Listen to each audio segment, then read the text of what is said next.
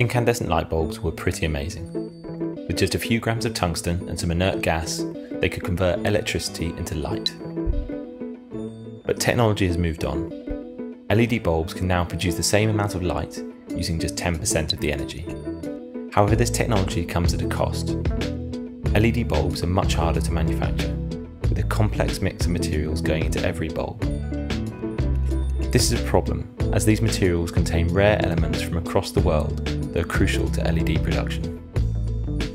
In the UK, we sell over 150 million light bulbs each year. When they break, they are usually thrown out with the household waste. As a result, only 1% are recovered for recycling. This poses a major problem for LEDs, as the majority of their rare materials will be lost to landfill.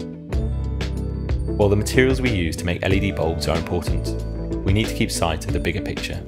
An LED bulb's electricity consumption accounts for 90% of its life cycle energy. Until we have a completely clean energy supply, their energy in use is crucial. The good news is that LEDs will double in efficiency over the next few years, dramatically lowering their life cycle energy, and will continue to get better into the future. While this is great for our future bulbs, it means all our current bulbs that could last up to 20 years will be out of date fairly soon. To tackle the recovery of their materials and the fast-paced development of LEDs, we started from scratch and redesigned the light bulb to be a service. Delivering a service changes your design priorities.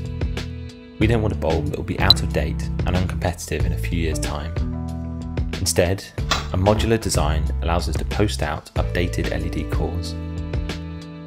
This means you always have the most efficient light. And with the core returned in the same packaging, we go from recovering 1% of the materials to 100%. By connecting the bulb to the internet, we can make the service even better. By recording temperature and usage data, we can accurately predict any failures and send a replacement before the current one breaks.